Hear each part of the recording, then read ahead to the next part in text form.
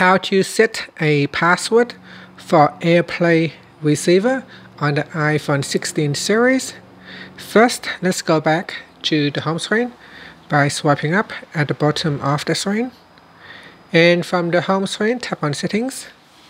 Now in the Settings page, we then scroll down and then tap on General. After that, scroll down and tap on AirPlay and Continuity.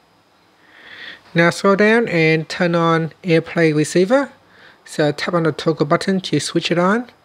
After that, you can tap on Require Password. Here, you'll be able to enter in a new AirPlay password. So I'll put in the password test and then tap on OK.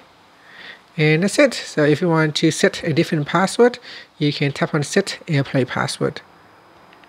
So 1, 2, 3, 4, then tap on OK. Otherwise, we can simply switch it off. And that's it. Thank you for watching this video. Please like and subscribe to my channel for more videos.